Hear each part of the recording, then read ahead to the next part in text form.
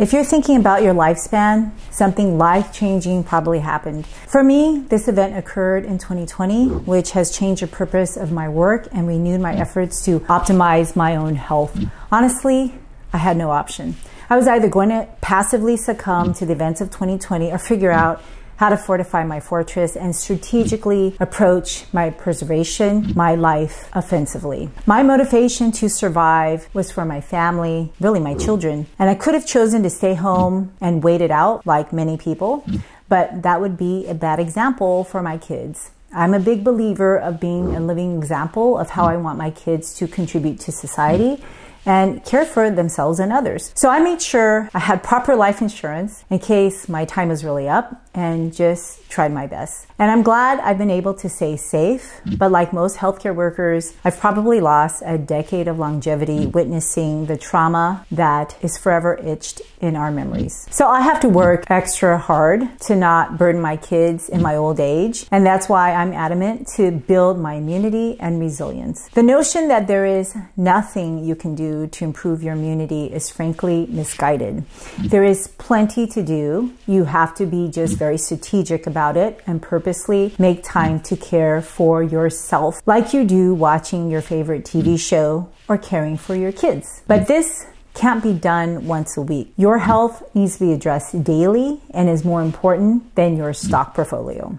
So number one, the first thing that you can do right now is to get something to drink, like water, to stay hydrated.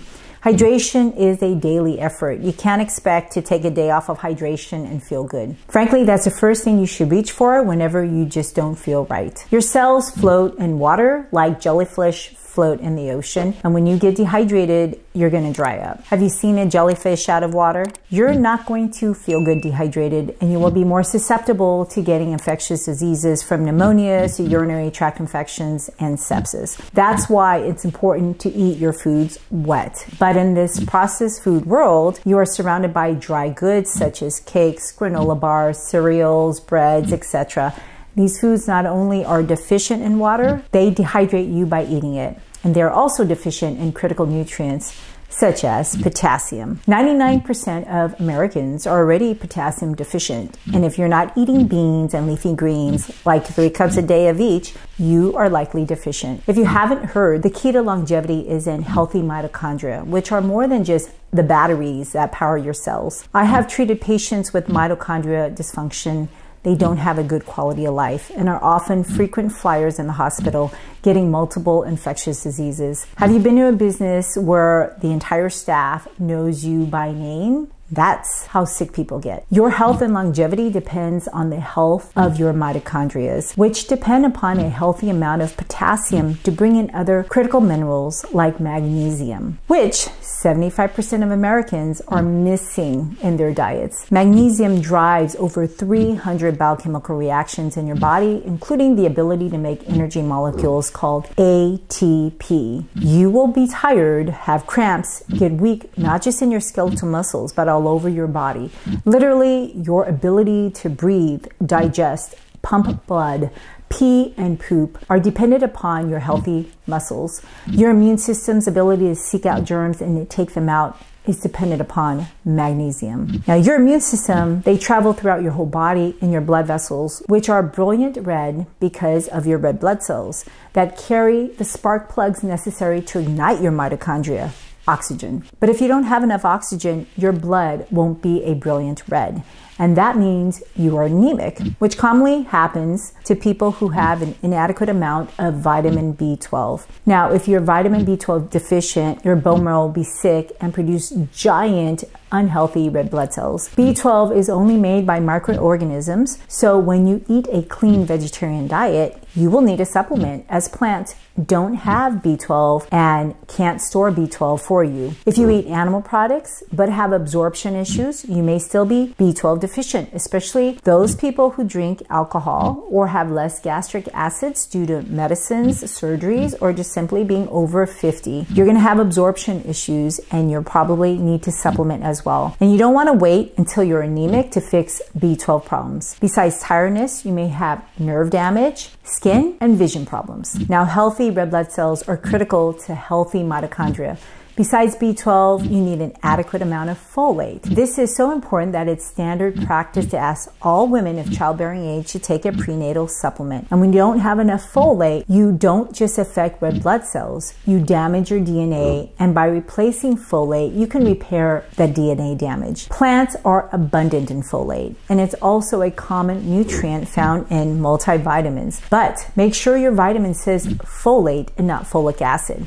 Folic acid is synthetic and associated with an elevated risk of cancer when taken in excess. Now, most people associate low iron cells with low red blood cells. If you're iron deficient, you're bleeding somewhere, and that needs a proper workup to find that bleeder to stop it. The body is not designed to eliminate iron unless you're bleeding. And if you're anemic due to iron deficiency, you need a workup for why you're bleeding. For women, it may be associated with heavy menses, but anyone can lose blood in their urine and stool, so a colonoscopy and a urinary workup may be very necessary. Now, just because you are anemic doesn't necessarily mean you are iron deficient. And if you aren't iron deficient, excess iron is toxic, especially to the liver, and there is evidence it may be involved in dementia. Having adequate transporters of oxygen, red blood cells are essential to immunity and longevity. And your blood is super unique because it's your body's lifeline and sewer system at the same time. It's like fish tank water that has both oxygen and food and pee and poop from the fish. It's a job of your kidneys to filter your blood so that toxins you eat and the toxins your body makes remain at a low level so that your mitochondria functions at an optimal level. Kidney stones, inflammation, and infections happen when your kidneys are struggling to do their job.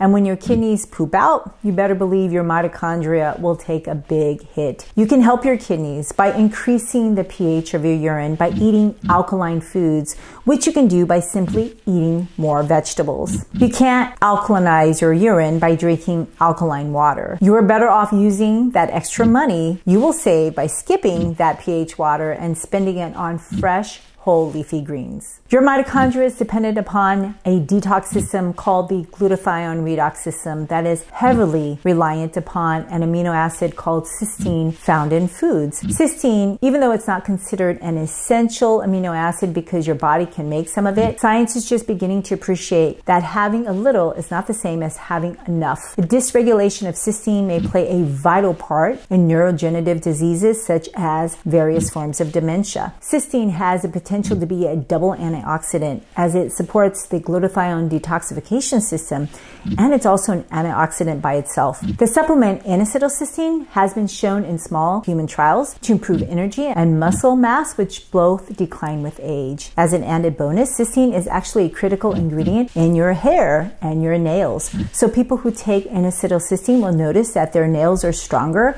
and may have new hair growth. And this is why I make it a point to eat chickpeas, oats, and walnuts daily, which are all great sources of antioxidants, including the amino acid cysteine. Now, my last pick is actually an ancient drink called green tea, which has a variety of antimicrobial and immune-boosting properties that is considered one of the healthiest drinks you can eat. It has been associated with a reduction in a variety of risks to cancers, and it metabolically can improve blood sugar, cholesterol, as well as blood pressure, reduce your risk of diabetes, allergy symptoms, as well as poor outcomes when you get pneumonia. It's actually officially recognized by the CDC as a treatment for a virus that caused genital warts. Now, if you want more information about immune boosting foods, check out my next video.